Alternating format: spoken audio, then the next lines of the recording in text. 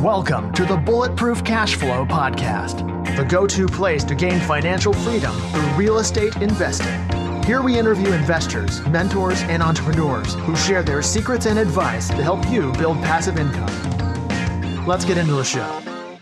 You know, if you stay in real estate long enough, you will likely be sued.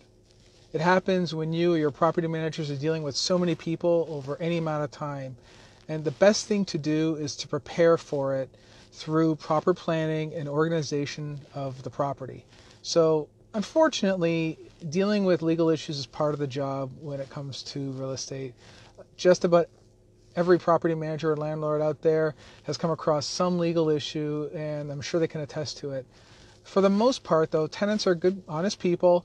They just want to live their lives, and if they have a legitimate issue, it's our responsibility as landlords to provide quality places for our tenants to live. However, there are some nightmare tenants out there, right? Fortunately, there are things you can do to protect yourself from unscrupulous and problem tenants, and here are the 4 things that you can do to reduce the threat of suits and insulate yourself and your personal assets. So the first thing is proper tenant screening. This is where it all begins. When it comes to avoiding lawsuits, the best thing to do is to start with the previous landlords. Call the numbers that they provide on the tenant application and speak to the tenant's work ethic, their character, and their cleanliness. Ask about unapproved subletters and pets. You want to create a demographic picture of that person to determine if it's congruent with the person filling out the application. That's what you're looking to do. The problem tenants may even have their friends posed as landlords. So you want to make sure you're verifying who you're speaking with. And, you can ask them questions that typical landlords would know, right? Looking them up on social media and seeing what groups they belong to is another way to verify if the landlord is real. And of course, this is above all else. You're all above your background check.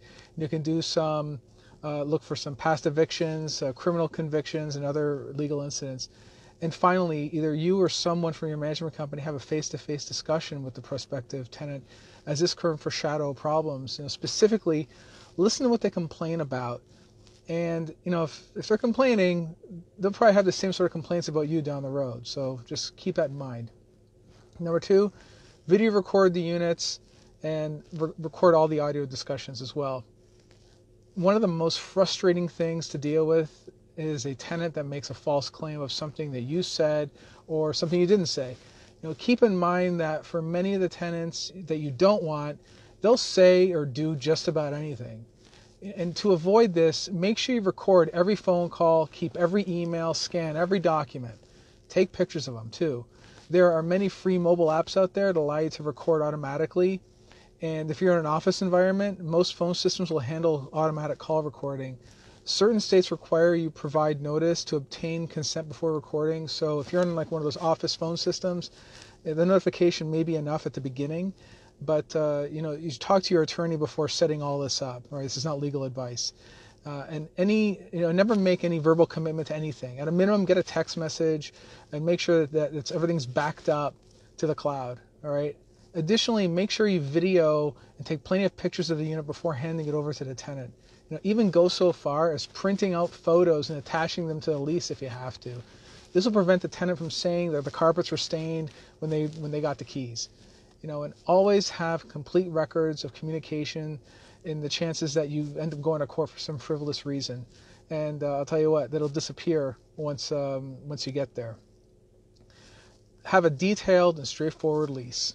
Okay, number 3. Always get a lease and walk through it with the tenant. Get a signature on it and get an initial on every page. Never, never, never take a tenant on with just a handshake and handing my key. Right? That's the last thing you want to do is end up in court for a non-paying tenant and you don't have an executed lease in your hands. If you're in a courtroom that is tenant friendly, you'll lose your case and you're done. A comprehensive ironclad lease is your best way to protect yourself and your cash flow. The more you have in writing, the less opportunity there is for the tenant to wiggle their way out of what was promised. And the lesser the chance that you will land in court, really. And number 4, have a great attorney on speed dial. The right attorney on your team goes a long way. And you've heard me talk a lot about teams before. That's probably one of the key things when it comes to managing the landlord relationship. the money spent on creating a bulletproof lease, putting together an LLC, and protecting your assets will go a long way. This is the one thing you don't want to skimp on, as the time wasted protecting yourself from frivolous lawsuits will be way more expensive. A good attorney that specializes in landlord-tenant law is super important. So if you have a lot going on, form a relationship with a good attorney and talk to them often about what's going on in the city, if there's any new statutes that may impact you as a lawyer or as an attorney, as a landlord. Maybe even take them out to lunch every once in a while and pick their brain too. That's a good way to form a relationship. You can use information in underwriting as well. It's really good for that. Most tenants are good people, and most landlords want to provide good housing.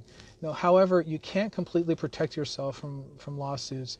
There are so many professional criminals out there, these tenant victims, and people that misunderstand their responsibilities as a tenant too.